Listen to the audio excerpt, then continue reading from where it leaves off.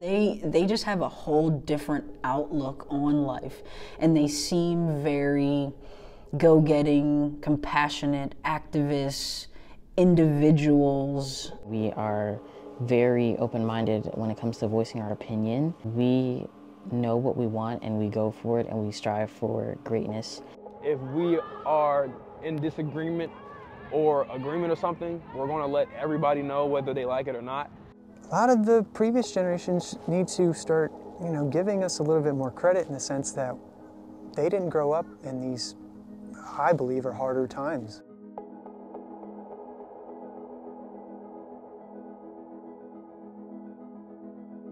They don't take it for granted. They have it at their fingertips, and they're ready to use it at any time. Like, I feel like technology is our medium. Whether it's a rant on Twitter or stage a protest or whatever. Yeah, just more conveniency, connections, stuff people would never imagine we'd be able to do in like 20 years from now. We're constantly in the loop of what's going on now, what's going on, who's doing what, what's my life look like, is it anywhere near as fun as my friend? It doesn't make a difference to me if I ever had to see that, those things again. I mean, I could give it away and give it up and I would be completely happy. I feel like we're a lot more lonelier in this time. I feel like people's skills are going down. The bit that really is frightening as well is the some of the hatred and the abuse that comes through social media. You're less likely to say something horrible directly to someone's face, right? But the screen gives you some kind of protection. The question is what I'm going to do next, and what have I learned so far? Has it helped me get to the next step? I can't say with 100% certainty that I do feel ready. My generation has ample amount of potential. People realize that Gen Zers have an opportunity to solve some of the problems that exist in our country. We have power and we utilize it, and I think that's something that we should continue doing in order to keep our presence as Gen Zers known in a positive light.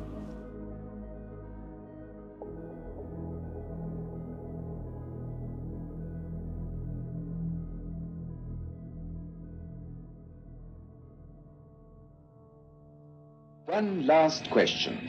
Suppose, Lord Russell, this film were to be looked at by our descendants, like a Dead Sea Scroll in 1,000 years' time. What would you think it's worth telling that generation about the life you've lived and the lessons you've learned from it? I should like to say two things. One intellectual and one moral. The intellectual thing I should want to say to them is this. When you are studying any matter or considering any philosophy, ask yourself only what are the facts and what is the truth that the facts bear out. Never let yourself be diverted either by what you would wish to believe or by what you think could have beneficent social effects if it were believed. But look only and solely at what are the facts. That is the intellectual thing that I should wish to say. The moral thing I should wish to say to them is very simple. I should say, love is wise, hatred is foolish. In this world, which is getting more and more closely interconnected, we have to learn to tolerate each other. We have to learn to put up with the fact that some people say things that we don't like. We can only live together in that way. And if we are to live together and not die together, we must learn a kind of charity and a kind of tolerance, which is absolutely vital to the continuation of human life on this planet.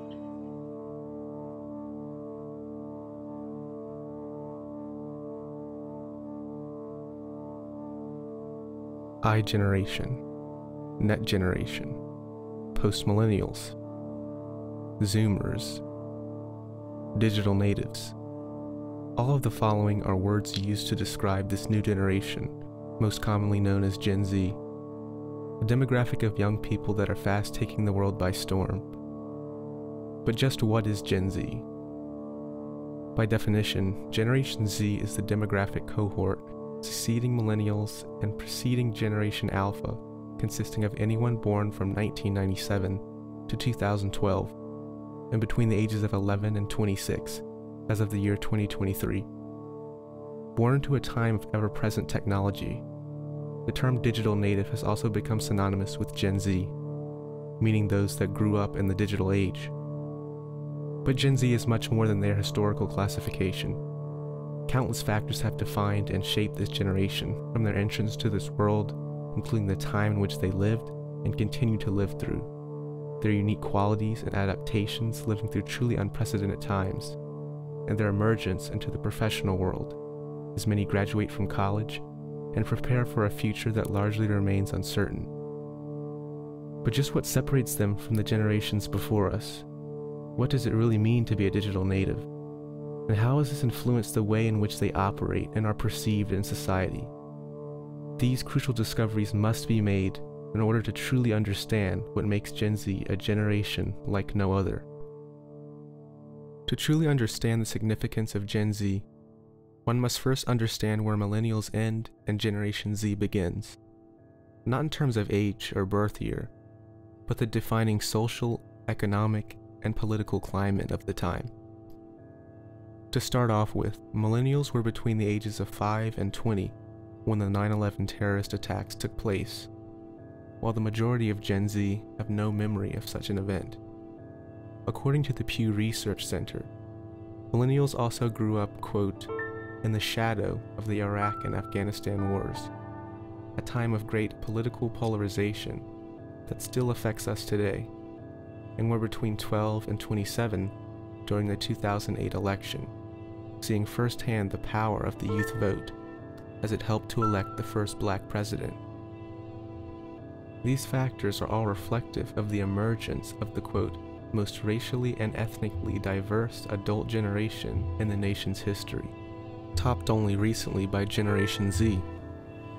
Aside from the political state of the time, the economy also played a large role in impacting millennials' emergence into the workforce and U.S. market.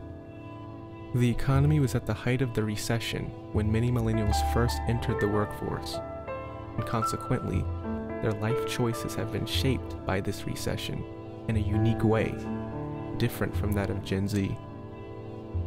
Finally, technology also played and continues to play a crucial role in defining generational differences.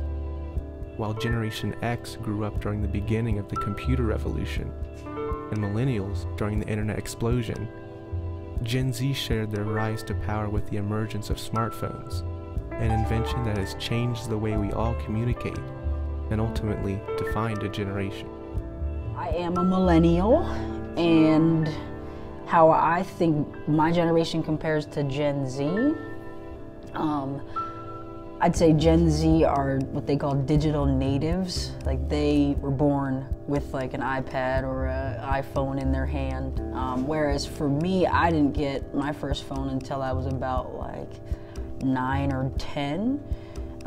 So in that regard, I'd say we're different in just how fast technology is picked up by Gen Z. Almost as if it's like second nature. It's like almost like, where's the button I can push? Whereas that is more of my life now, but it wasn't always that way. They just have a whole different outlook on life, and they seem very go-getting, compassionate, activists, individuals. Whereas for my generation, I think that is the same too, but I still think that there's slower than Gen Z with technology.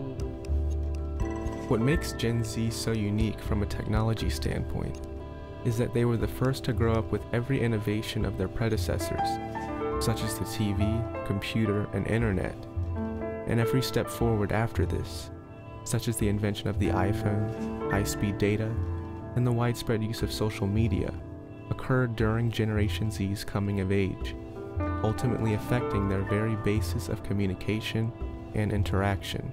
Gen Z is the first generation to have grown up with smartphones in their lives, and how that fundamentally has, affected their behaviors and how they live, and that I found particularly interesting to study. So then I started to discover Gen Z as a generation, because I thought like Gen Z, millennials are all pretty much the same thing, right? But not at all. And I think there's a very interesting, distinct quality about your generation, and it was fascinating, and how I think you're very different to the generations that have gone before you. Not all of that is going to be because of technology. There are other things going on in the world which will inform how a generation grows up, but I think technology's played a massive role in that. It's refreshing growing up with people who've started out having phones and computers and tablets and so on. What I used to get a lot of in class was, people would complain and they would say, I don't like computers. And I would have to explain that liking them isn't the question. It doesn't matter if you like them. Your job is going to depend on them. And so you have to learn to work with them. And we finally have a group of students that are coming to school that they don't say, I don't like computers. They just assume computers are going to be in their lives. So if they like them or not, it's no longer a question. It's how do you use the thing? What do you do with it? What can you do with it? I feel like our technology that we have today is a lot more advanced. Therefore, we took advantage of that technology and use it to our liking, and that's what really fuels one of the major fires or cores of the Generation Z, is that our technologies is different and we use it in ways to express ourselves. Like, I feel like technology is our medium, whether it's a rant on Twitter or stage a protest or whatever. So I think that separates us, from the rest. Circling back to the state of the world, Gen Z has also had their own unique experiences growing up in a world of increasing economic, political, and environmental tension. This generation now comprises the largest population of college students, and while they are the least likely to drop out of high school and most likely to attend college, this has not come without its struggles. Most notably, Gen Z has lived through the COVID-19 pandemic, which first ravaged the world in 2020 and still serves as a poignant reminder of a time of great fear and loss across generations. They've also endured the frightening rise in school shootings across the country and an increase in depression and other mental health issues on a level that has never been seen before. Most importantly, however, these struggles are a reminder of the strength of this generation, as it's withstood some truly unforeseen and unique challenges. This is a quality of Gen Z that is often overlooked. In fact, Generation Z is often regarded as being soft and hypersensitive. On the contrary, however, Gen Z has proved their strength in more ways than one. A lot of the previous generations need to start, giving us a little bit more credit, in the sense that they didn't grow up in these, I believe, are harder times. I well believe that we're in some very challenging, mentally draining, exhausting times, and I just don't see it ever being in a more comfortable state. Each generation has its labels or defining qualities that set them apart from the rest in both positive and negative ways. The silent generation was known for their traditionalism and conformity to authority.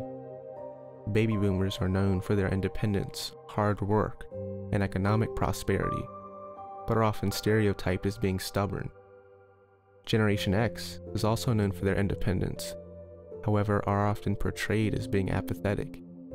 Millennials are known for their collaboration, challenging the status quo and valuing a work-life balance, but are often regarded as lazy and unprepared.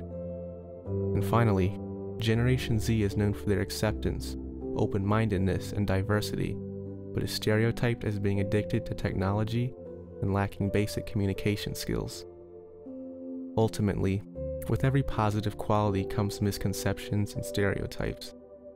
Looking at the positive attributes of Generation Z more closely, according to Roberta Katz, a senior research scholar at Stanford Center for Advanced Study in the Behavioral Sciences, quote, "A typical Gen Zer is a self-driver who deeply cares about others, strives for a diverse community, is highly collaborative and social, values flexibility, relevance, authenticity, and non-hierarchical leadership, and while dismayed about inherited issues like climate change, has a pragmatic attitude about the work that has to be done to address those issues."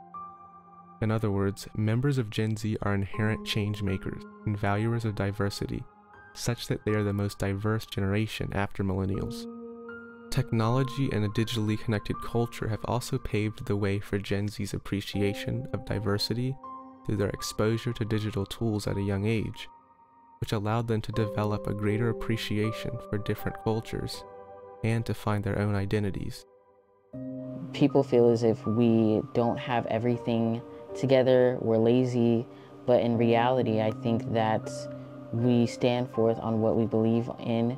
We know when to ask questions, we're open-minded, and we know what we want. We learn how to work smarter and not harder and use that as a benefit in the long run.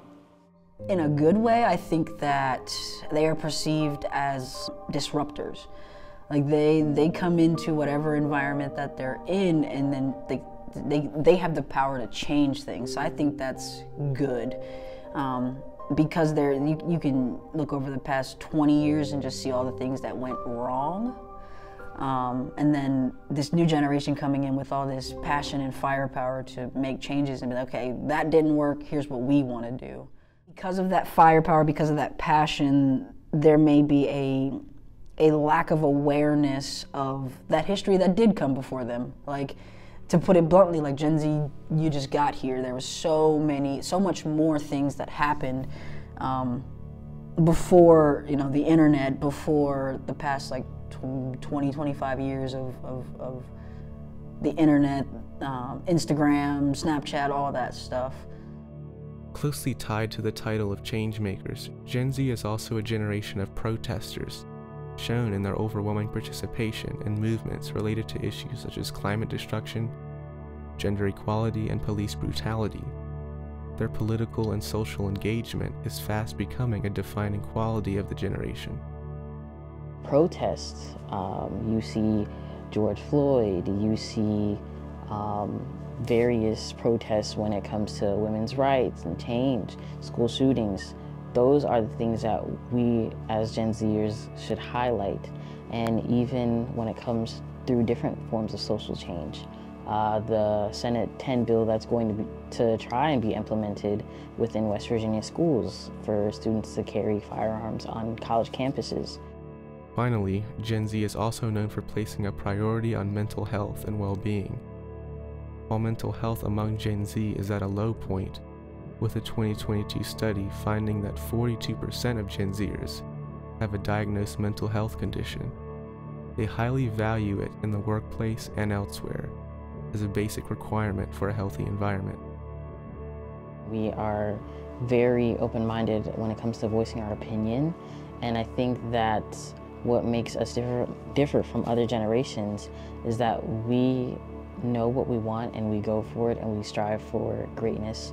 If something is becoming a challenge, we tend to kind of steer towards it and go in a different direction where we put our mental health before other things, and we kind of grasp this concept of creativity to where we can be ourselves and stand up for what we want. And I think that's a blessing in disguise. I feel like the biggest quality we have is we're not afraid to speak our mind. I feel like if we are in disagreement or agreement or something, we're going to let everybody know whether they like it or not. I feel like we're not afraid to express ourselves, our feelings, our emotions, what's wrong with the world, what's right with the world. I feel like we're a lot more open when it comes to communication and just a lot more expressive, I would say. As one might expect, the majority of Gen Z stereotypes are related to technology dependency. The fact is that Gen Zers have never grown up in a time without technology at their disposal, and it's affected the cultural fabric of this demographic, whether they liked it or not. However, the reliance on technology is not limited to Gen Z, as its effect can be seen across generations. Gen Z is only more technologically adept when it comes to using social media and various apps for everyday tasks. Yeah, just more conveniency, connections, stuff people would never imagine we would be able to do in like 20 years from now, you know, just talking on our phones, FaceTiming people, you know, making appointments, LinkedIn, like talking to all these professionals, emails, just all this stuff. One misconception closely tied to this is that Gen Z only values instant gratification, particularly as it pertains to climbing the ranks in the workplace. While this generation is used to getting things rather quickly, as they've been on the internet their entire lives, this is not representative of the demographic as a whole. The reality is that Gen Z has so much to offer, and even though they are used to a fast-moving world and may dislike a stagnant work environment, their talents outweigh the surrounding narrative. Another stereotype and misconception are that Gen Z doesn't want to work, resigning from workplaces due to laziness. However, while many Gen Z workers did leave their job this year, it was not due to laziness or defeat, but instead a desire for greater opportunities within their field. Gen Zers not only want to earn a paycheck, but live their purpose through their work. They also highly value diversity, equity, and inclusion practices within the workplace, and if they feel that the job is not meeting those standards, they'll likely move on to the next position. Many of these misconceptions have affected the way that Gen Z is viewed and treated by other generations. The main way being the hesitancy of some businesses to hire Gen Z, which can hinder the hiring efforts of younger generations. But despite this, many Gen Zers, college students, and young people in general are working to dispel these misconceptions. My name is Bill Imada. I'm the chairman of IW Group, which is based in Los Angeles. 7 of our interns started the National Millennial Community, which is now known as the National Millennial and Gen Z Community. And what it does is to encourage civil discourse in a country that is heavily divided, but also to help millennials and Gen Zs express themselves so that they are not only part of the conversation, but part of the solution. In doing so, they dispel some of the negative myths and stereotypes that are often assigned to them. We believe younger millennials and Gen Z would love to be involved in problems and solutions, but they want to be pulled in early into those conversations, and they don't want those things to be hidden from them. I see Gen Z and younger millennials helping to dispel some of the negative myths about them when they get engaged in these conversations with executives from not only corporations and governmental agencies, but also nonprofits and foundations and academia. And when they engage in these conversations, a number of things happen. People realize that Gen Zers have an opportunity to solve some of the problems that exist in our country, but also some of the problems and challenges faced by companies and governmental agencies. The National Millennial and Gen Z community is just one example of young people actively changing the narrative surrounding Generation Z and working to dispel some of these stereotypes and misconceptions. They serve as a reminder that change is possible and that the aims and talents of Gen Z are much greater than the narratives and stereotypes that surround them.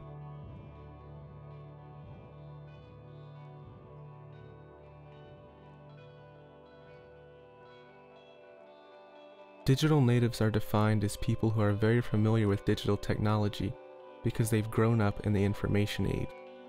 This encompasses virtually all of Generation Z as a demographic that has never known a time without technology. Like Gen Z, digital natives are known for their heavy reliance and dependency on technology. However, this trait is not limited to just this demographic, as it's impacted people of all age groups on a global scale. Let's take a quick trip back a few decades, to the year 2002 to be specific. The first camera phone was introduced, and over 80 billion were sold during this year. During this time, many Gen Zers were still very young, or not even born yet. In 2005, a video sharing site called YouTube first joined the internet scene, becoming the 4th most visited site on the web. And then in 2007, everything changed with a company called Apple. This was the year that the first iPhone was released. It completely revolutionized the tech and smartphone world. It was the first multi-touch phone and the first of its kind to have a browser with full web access. Subsequently, in 2010, the first Apple iPad was introduced, which was essentially an enlarged iPhone and was great for kids because of its large screen size. Now, fast forwarding back to 2023, one can truly see just how much technology has evolved over the years, with access to instant information in a pocket-sized device that once filled entire rooms.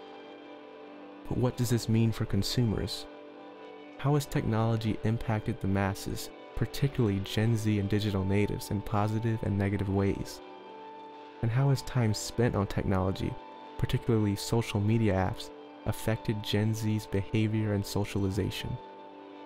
The answer is not an easy one, and discoveries are still being made about the full effects of increased internet and social media use on the health of young people.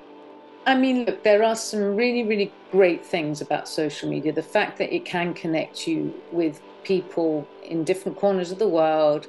I think people who, let's say you're in a small town and you are somebody who is some way marginalized. Maybe you have a different sexual orientation, or maybe you have a different, you're from a different ethnic background or whatever. If you're in a small community and you've only got access to a whole load of other people who look exactly the same and think exactly the same as you, that can actually be quite difficult. So I think what it's done is it's enabled people to find their tribe in places beyond just their local town or their local village or whatever. Gen Z gets a lot of critique from people my age. I'm in between the boomers and Gen X, and I've kind of identified with Gen X. I see the digitally connected world through rose-colored glasses. This was technology that came about during my lifetime, and so I find it incredibly exciting. And what I get to do with Generation Z is work with people who they don't take it for granted. They have it at their fingertips, and they're ready to use it at any time.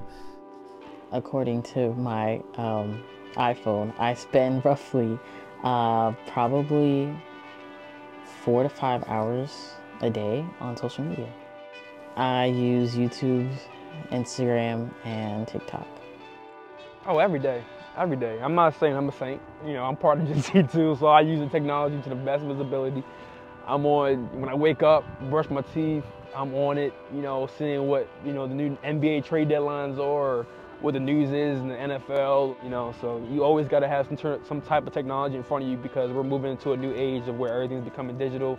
We're moving away from paper, newspapers, stuff like that. So we got to learn how to adapt with the new culture of technology. In my experience, I try to limit my use of all the technology. I try to limit myself on how long I'm spending on YouTube, TikTok, and of course, Instagram. And I've kind of strayed back a little bit, try to more focus on my own personal endeavors and goals. And yeah, it doesn't make a difference to me if I ever had to see that, those things again. I mean, I don't need to survive with social media. I don't need to survive with all this constant stuff. I could give it away and give it up, and I would be completely happy. I've actually pretty much come off social media myself now. I barely use it. But I kind of on LinkedIn, because that's a sort of professional environment, and that's okay. And I feel I really don't miss it at all. But I think it's actually really difficult for Gen Z to do that, because it's so integral to your lives and your social lives, right? And, if you're not part of that, you're missing out, right? And who wants to be the kid who's excluded from the rest of the group? What we do know, however, is that 65% of Gen Z use social media on a daily basis to communicate with friends and family, get information, shop, and so much more. What we also know is that from 2009 to 2017, depression rates increased by more than 60% among teens between 14 and 17 years of age. While there are so many potential causes of depression among Gen Z, including daily stress and the pandemic to name a few, researchers are linking increased social network usage to negative mental health more than ever before. The bit that really is frightening as well is the some of the hatred and the abuse that comes through social media, you know, the doxing, just the horrible hate speech. And that, I think, is made worse because having the screen, you're less likely to say something horrible directly to someone's face, right? But the screen gives you some kind of protection. And then on top of that, you can be horrible to somebody anonymously as well. So that anonymized safety of the screen makes people think it's okay to say really mean, horrible stuff. And that then ends up translating back into real physical life too, because it suddenly becomes normalized. So suddenly it becomes okay to be very misogynistic or racist or whatever it is. I think that social media has had both a positive and negative effect. When you look at beauty standards, people tend to look towards social media and wonder if they are supposed to have a specific image in order to be great. You see a form of cyberbullying being created among social media from kids in middle school all the way up throughout high school. I feel we can have a deeper understanding of what is insensitive and what is offensive and what's not, or having a better understanding of intention, you know. I feel like we don't really understand intention so much, but we just so quick to like judge something to be offensive, or you know, just make something like cancel culture came from us, you know, canceling a lot of people because they said stuff in the past, or they may have said a joke that would have flew back in the day, but now it's like, whoa, I can't believe you said that. You know, just the wokeness of everybody, you could say, you know, it's kind of annoying, but at the same time, I can't completely, you know, crush on it. I feel like some of it is helpful. It helps, you know, pass laws and stuff like that, helps get progress, but other times it's just like, just petty stuff people try to do just to get likes and comments and attention, I guess. While social media has its obvious benefits, including the ability to stay connected with those you care about from around the globe, and bringing people with similar interests together through online groups, it presents several dangers to its young users, particularly Gen Z, including the promotion of false images and unrealistic beauty standards and cyberbullying. You know, we can't live our lives like you could back in, per se, the 2000s, 1990s, 80s. I mean, we're constantly in the loop of what's going on now, what's going on, who's doing what, what's my life look like, is it anywhere near as fun as my friend, or this or that. And I think a lot of those kinds of worries are just distractions from, you know, completing our purposes and trying to do more beneficial activities to help us grow as a society. I feel like we're a lot more lonelier in this time because of this, and lonelier in the sense of actually getting to talk to people. I mean, I know we talk to people all the time online and stuff, but it's not really the same, I would say. I feel like people's skills are going down. Like their talking skills, their actual, you know, just conversational skills, like just mannerisms, manners. People can't make eye contact no more. Like it's like, you know, just stuff like that. So people are so used to, you know, being behind a screen, they forget how to talk to people. These harmful practices on social media apps affect how users of all ages view themselves and can ultimately lead to feelings of lower self-esteem and depression. But all is not lost. While Gen Z has the highest rates of depression and anxiety among other generations, they are also the most likely to seek help from mental health professionals and talk about it openly with others. This helps bring awareness to these issues and enables those of previous generations to understand the unique struggles of digital natives. What I find most interesting is there is definitely a change in relationship to mental issues. In fact, we need a better word because people are so sensitive to kind of intellectual issues. And what I'm finding now is that people will come right up to me after class and say, I have ADHD, this is what I need to succeed. And that is really refreshing because then you can deal with something as an issue and it's no longer an impediment. It's just something you have to deal with, and dealing with neurodiversity in general is something that I've been waiting to see us do. I mean, obviously the healthcare profession's been really strong, but the stigma has been really profound, and I see that stigma going away. Gen Z is also making use of social media for the good, using the platforms in photo and video formats to spread awareness on issues they're passionate about, finding commonalities and sharing their struggles with other users, and making a difference through their digital influence as content creators. Well, one thing about Gen Z and younger millennials is they know how to use social media not only to benefit themselves but to stay connected.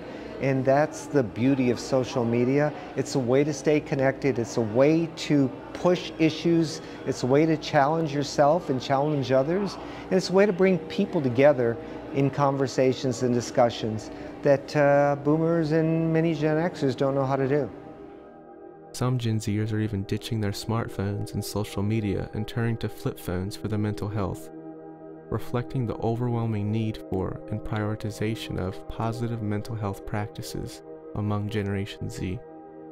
People are going on smartphone detoxes using one of these. College kids are praising them online. Millennials and Gen Z professionals, they're trying them out, making flip phones the ultimate statement on mental health. It's a new way to unplug from smartphones and make life simpler, and it's trending big time. This college student shared online how she switched to a flip phone part-time. We realized that every single problem that we have on a night out, everything that leads to us crying, everything that leads to us having a bad time, stems from our phone. This new trend really shows that Gen Z understands the impact technology is having on their lives. They know that having grown up in this time of smartphones and social media hasn't been good for their mental health. I would say it's all about mindful use of it. So asking the question, why am I posting this? Why am I making a video of this?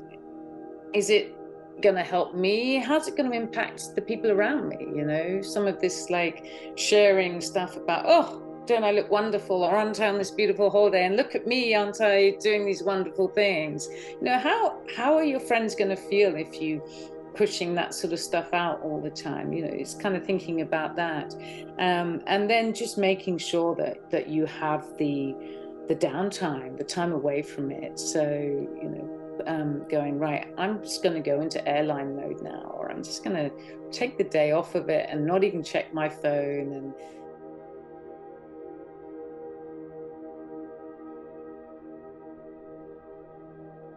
as so many members of Gen Z are making the transition into professional life, or have already done so, the question arises, what does a Gen Z-run future look like? Is it a promising future? An uncertain future? Is Gen Z ready to face the real world, a world that seems to be increasingly volatile by the day? Only they know the answers to these questions. I think I'm well prepared to take on this next chapter because different generations have taught me various things throughout my lifetime, and even those who are of my age and older, it's all a combination of different generations, and it has made me become who I am. I think the fear or doubt that I would have is wondering if I'm going to see more people within my age group when I'm going into the workforce. I want to be eligible to at least go into an environment that is young and creative for myself, rather than feeling as if I'm working a regular 9 to 5. I feel like this school, first of all, I'm from Baltimore City. I'm in Shepherdstown, West Virginia. This is a completely different vibe, culture. It's a culture shock. When I first got here, the culture shock was crazy. So I feel like this school really helped me understand different cultures, different backgrounds of people from places that I would never think that I would be in. I feel like this school definitely did that for me, like just talking to different people that I wouldn't normally talk to from where I'm from, and also having that background from where I'm from also to understand that side of the story. Yeah, I feel like this school definitely, from the education, the teachers, the students, the facilities, the coaches, I feel like they prepared me a lot to face the world. Everybody is so tense to not offend anybody. Everybody tends to not be insensitive, that nobody really wants to go out there and make risks, if that makes sense, because everybody wants to make everybody feel good. Does that make sense? So I would say that's the only thing, just walking that line of, you know, because the line gets thinner and thinner every year, in my opinion, of what's, you know, safe to do and what's not safe to do. Well, I do feel a slight sense of, you know, pride, and I'm proud of myself that I was able to come this far and, you know, finally graduate college. The question is what I'm going to do next, and you know, what have I learned so far? Has it helped me get to the next step? And so I can't say with 100% certainty that I do feel ready. Personally, I can't speak for my generation. I just speak for myself in the sense that I don't feel all the way completely prepared, because I feel like, you know, in my personal experience of going to school where I did, I wasn't afforded the tools thoroughly enough and long enough to prepare me for a job that requires me to use these technologies, these tools. With what I've seen, I hope that we become more involved with, you know, taking the baton and finally really getting down dirty with running this crazy world effectively and, you know, making a difference, hopefully. According to a study by Cigna, 34% of Gen Z say they are worried about the future, and 24% are concerned about a lack of learning and job opportunities. Additionally, 91% of Gen Z reported feeling stress, and 98% said they feel burned out. Only 32% of Gen Z report being engaged in work environment, and 48% say they are unable to move out of their parents' home due to financial struggles. We, as a generation, are growing up, maturing in a world where we had to grow up quick and we had no time to be young kids, especially when we had social media speeding up the process. From children to adults, that entire time in between has been fast-tracked. So now we're getting in the job force, no time for enjoying anymore. I feel like that aspect has been completely dismembered. Despite all these challenges, and as is frequently the case through the resiliency of this generation, there is a bright side. Regarding concerns of employment uncertainties, this did not deter them from seeking out new job opportunities, with 48% of Gen Z and millennials planning to look for a new job in the next 12 months. As for stress, despite feeling overwhelmed, Gen Zers are prioritizing mental health and well-being in the workplace and overall, with 78% saying well-being at work is equally as important as their salary. Despite feeling disengaged at work, Gen Z highly values workplace culture in determining whether they will remain at a job, putting greater pressure on employers to better support Gen Z through a meaningful work environment and more opportunities for growth.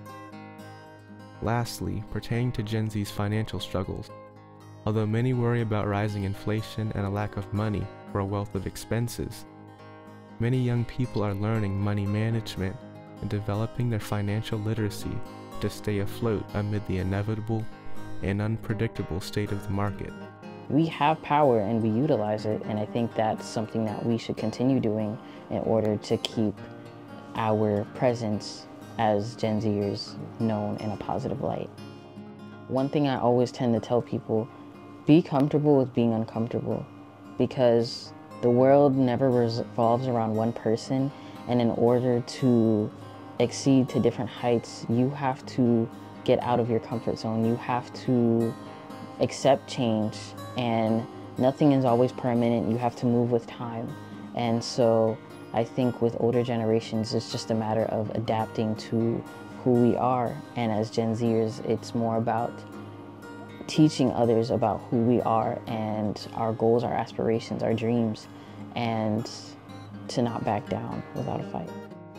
My generation has ample amount of potential. I want to say that we have an idea or the natural ability to use technology in a way that does help us progress and make businesses out of. A piece of advice would be networking. When you enter the workforce, there's gonna be, those baby boomers that are still there. So how can you step into the workforce and learn from someone who has like 20, 30 years of experience in your field? Because that just makes you even more knowledgeable in your field. And then also be bold, I guess. Because your generation is coming with such passion, own that too. So if someone wants to kind of knock you down for that, own that, because ultimately you are going to inherit whatever it is, the world, your industry, or whatever. So when that does happen, when that transfer of power does happen, you're not left feeling like you lost a piece of yourself or anything like that. Like, you actually are empowered, and you're owning those characteristics or qualities of the generation. A piece of advice that I still hold dear is just trusting the process too, not wanting to rush everything as well. Things take time, they just do. We still have all the promises for democracy with digital connectivity, and we still don't achieve a great democracy, especially when we look around the world. It seems that the more we become interconnected, the more people, boomer age and so on, are pulling apart, or so I should say shrinking in. Make America First is an example where you've got a digitally connected world. The goods and services you're working with are global, and yet people say America First means coming in and closing off our borders, closing off our trade, closing off the way the world works, and being happy to be Americans again. I see in Gen Z, and it'll be interesting when people get into political power, which is soon, right, if not already happening, if being a digital native doesn't let us see that we are already always interconnected globally, and that we need to think in terms of the world and the way the world is interconnected. It's my hope that when you think in terms of Googling and showing up with information from all over the world, that that would extend to politics. Now, we'll have to see, but I'm encouraged by Generation Z. I'm encouraged. So despite these worries, fears, and uncertainties that persist, the future of Gen Z is still a bright one. Yes, it may be uncertain and ever-changing, but if there's one thing that Gen Z has demonstrated more than ever throughout their lifetime, it's a spirit of resilience and persistence through unprecedented challenges, and an ability to withstand the greatest storms of this life. These fears, worries, and doubts are overshadowed by hopes, dreams, and aspirations, as this generation goes out into the world head first, ready to take on any challenge or adversity that may arise. Their call to action and responsibility as a group of young leaders is now greater than ever. But this responsibility is met by a generation of change makers and rule breakers, those that will lead the future, as uncertain as it may be. This is Generation Z.